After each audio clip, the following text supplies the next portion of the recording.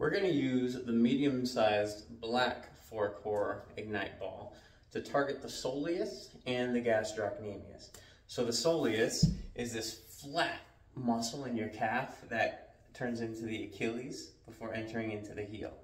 This one is probably going to be one of those powerhouse muscles that are mostly type 1 muscle fibers to help you walk for long distances. So if your calf is super sore and if you squeeze to the sides and that causes pain, it's probably going to be the soleus responsible, not the gastroc up top. So for the soleus, you take the ball, place it on that lower half of the calf, and you can go side to side. If it's sore, tender, then you can just do it like this. If you're not feeling much, you can cross the leg right on top of the ball. That's probably going to be a little more uncomfortable. But then what you can do is calf pumps. So watching the foot, pull the foot up towards the shin and back down.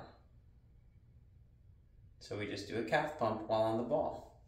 Okay, and you can go sideways, do some calf pumps off to the side, or you can turn to the inside and do some calf pumps there too.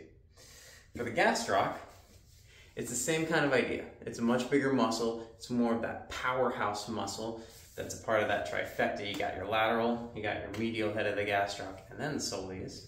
So the powerful ones are up top. Take the ball. We're going to target the lateral head first, which is on the side of the calf. Once you find a spot that's kind of gnarly, you can just sit there if it's enough, and you can do calf pumps there. If you need more pressure, use that other leg to put pressure down. Now you can use your foot to actually press down, or you can just cross the leg and let some dead weight from that leg apply pressure.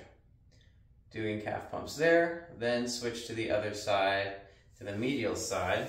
If you're looking at the left leg, it's this larger head of the calf. And I'll show you on that leg so you can see. Rotating inward, then you can get that medial head of the gastroc. And again, if you need more pressure, cross the leg.